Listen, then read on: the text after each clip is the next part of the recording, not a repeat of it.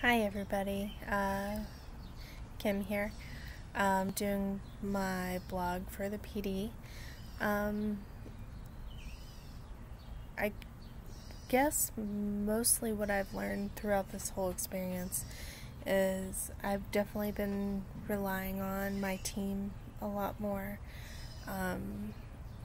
even just to get through like the stresses of learning about the different technologies and what we found to be the most important for our families, talking to our families and seeing like what stuff we've given them and what was easy for them to teach, what wasn't, and I guess kind of getting past the point of there's only so much we could do on our part to support our families. It was very difficult in the beginning, kind of feeling guilty giving up so much work to them and finding it hard to like give them a packet of papers and no explanation unless they asked, or it's just been a very big learning curve, learning how to use a computer, different online products like Classroom and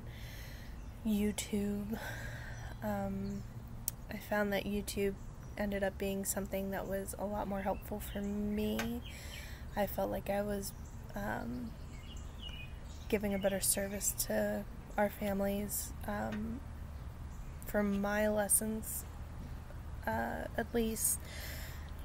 that I was being able to do my job and give a video and teach a lesson, and sometimes giving a worksheet that went along with it so they had something in front of them plus the video to watch me as I was teaching it. The difficult side of it was not being there to have the kids see what the kids were answering, and I don't know, it's like a one-way conversation, but it has kind of opened my eyes to the different things that we do have available. I do think like YouTube is a very kind of exciting and important thing to have, and I think it can be useful even when we are back in the classroom. But I've always felt lucky having the team that I had and the families that I have, but